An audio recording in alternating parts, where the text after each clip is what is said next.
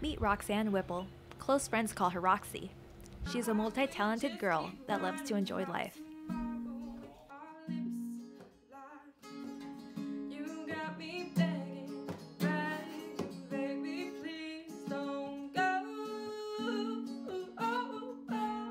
Although she has a great voice, she has never had any singing lessons.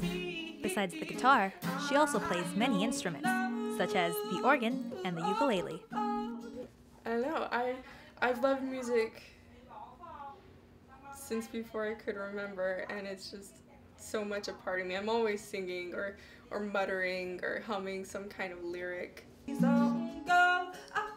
can sing, and she paints murals, and the whole apartment is pretty much an art piece. Roxy is a painter. Her main focus is oil painting, but she loves all types of art. Some part of it feels like art chose me, and I accepted the call. And I find that when I'm painting and when I'm really in sync with the process of art, that's where I'm at. I'm in that zone where I'm completely under the control of the art piece I'm trying to constray.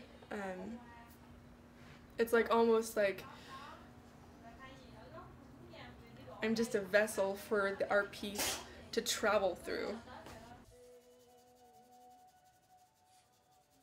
Besides her skills, friends say her actions also stand out.